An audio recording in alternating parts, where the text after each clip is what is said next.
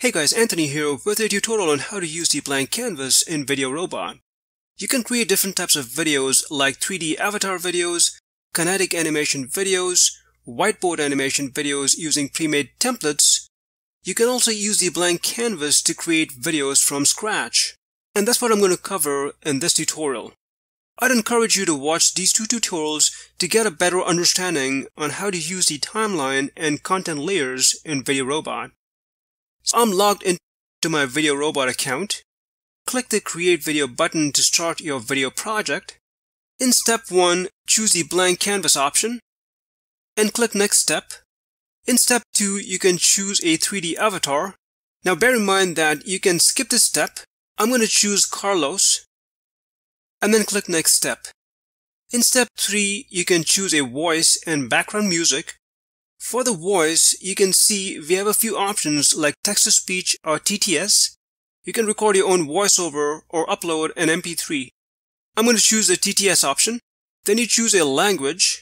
I'll stick with US English. Next we choose a voice. I'll go with Matthew.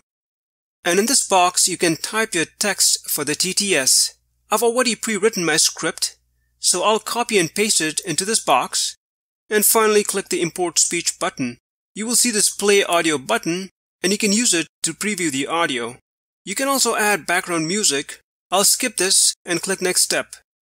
In step 4, I'll add a background image by clicking this Media Library button, and I'll choose this blue background and click OK.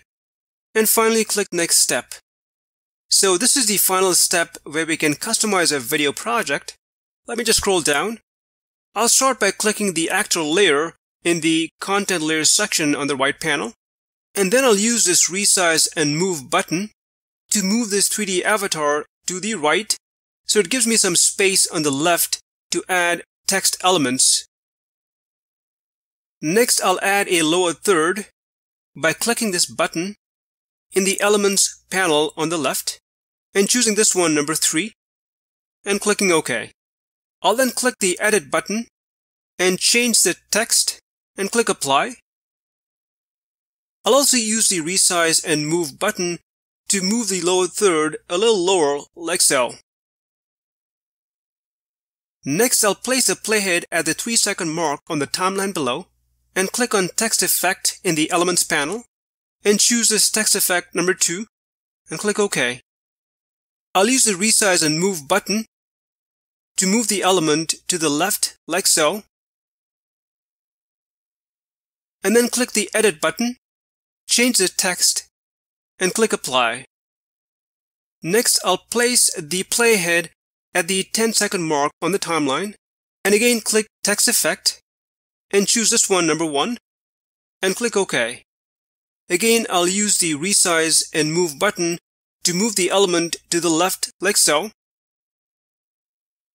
You can obviously edit the text like I showed you earlier, and I'll add one final text element by placing the playhead at the 15-second mark and adding a whiteboard element.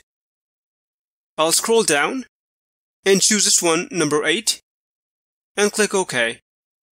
I'll click the Edit button and change the text and click Apply. And finally, I'll use the Resize and Move button to move the element to the left like so. And that should do it.